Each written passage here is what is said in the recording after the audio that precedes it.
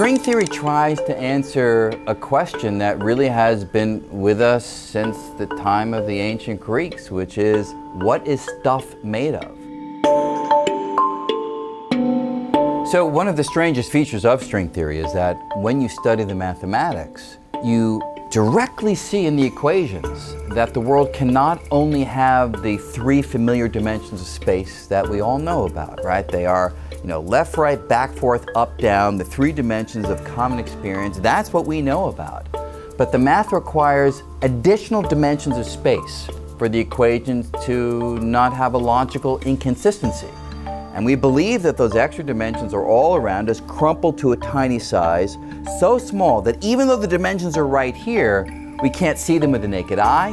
We can't even see them with our most powerful magnifying equipment available today. The hope would be one day in the future, we have even more powerful equipment that will be able to directly reveal these extra dimensions of space if they're real. Now we can go one step further and ask, well, hey, if you've got extra dimensions of space, what about extra dimensions of time? And that's a much more subtle idea, much more strange idea.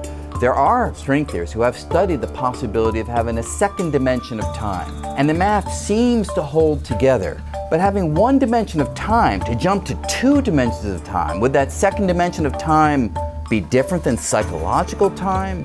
Would there be sort of a notion of showing up to a dinner party early according to one version of time, but being late according to the second version of time? I mean, all sorts of deep questions that people have struggled with. We don't know if there is a second or third dimension of time, but it's certainly worth investigating it as a possibility, since the math does not rule it out.